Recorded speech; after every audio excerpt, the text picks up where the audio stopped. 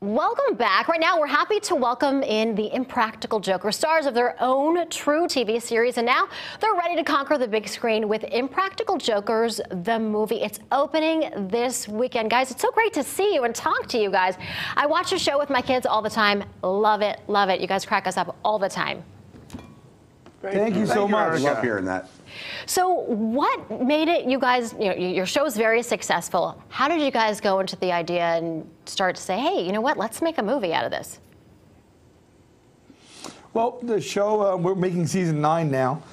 Didn't know we'd be at this point, but from the beginning we kind of said if we get enough of a fan base, it would be nice to do something bigger, all the things that we can't do on TV. And after a few years, we thought that would be a good idea. It took years to make it, but it was made for the fans, geared for the fans. Yeah. And we just have a running list of all the things that were too expensive or would have taken too much time that we just couldn't do on TV. We loaded them into this movie. There's tons of spoilers, so we're hoping that fans go see it opening weekend, actually. Yeah, we actually made sure that we made the movie PG-13 because, as you said, families watch it together, and we thought it's important that to be a movie that the families can go see together. So that was really important for us as well. Yeah, you know how hard it is to find a movie that everybody will agree on. I got a 15, a 12-year-old, a 9-year-old, and it's a challenge to be like, all right, what are we going to see? Everybody wants to see something else. So that's really great. You do 5 to 100, you're good.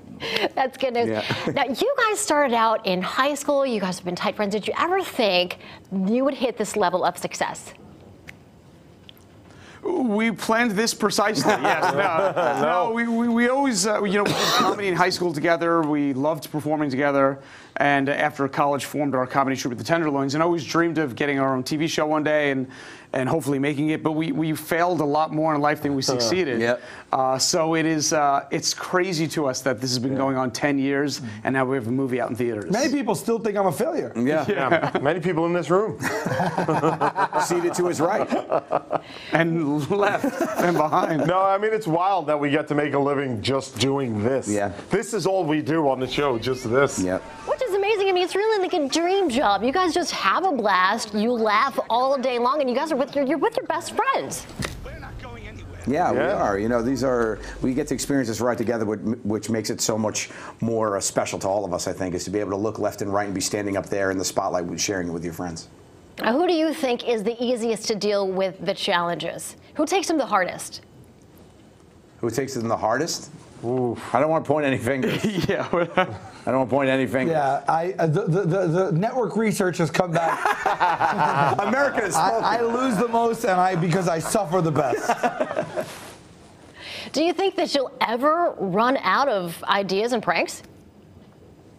We thought we were going to run out of it to season 1. Yeah, but every year we just have a little meeting and we say if we're having fun, people are watching, and we can change the show and evolve the show, we'll keep doing it. Here we are in season 9, and I'm still genuinely laughing, and our fans just come out. I mean, like, we tour nationally as well, and right now we're fortunate enough to selling out all these venues across the world, and we were like, time is now to do it. I mean, everyone has kind of caught on to it, and we want to just give them a gift back. And so we made this movie for the fans. Yeah, and one thing worth mentioning, it's a limited release.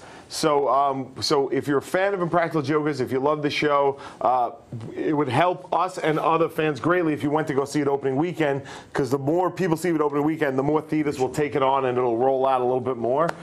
It's not a typical movie release in that way, but I think it's a new way. It's a new way, and we're really gambling. We were happy to do it. We're gambling on. We're betting on the fans. Fans. Yep. We're betting on the fans of the show coming out and seeing it. And please don't prove us wrong. Well, I know some people in my house that they're going to be gunning to go see it.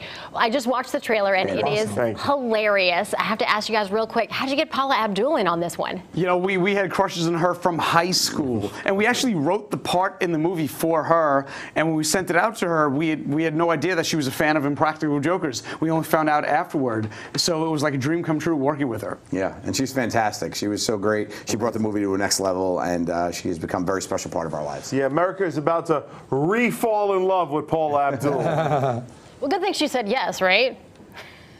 Yeah. Yeah, we wouldn't have done it. Actually, she said no. We kidnapped her, brought her to set, and she did everything in it with us off screen sharpening knives. But it really got a great performance out of her. Did. You did. All right. Well, guys, good luck with the film. Really excited for you. Again, the trailer's hilarious, but it's no shocker because you guys are hilarious on your own. Thank you Thank you so much. Great talking to you.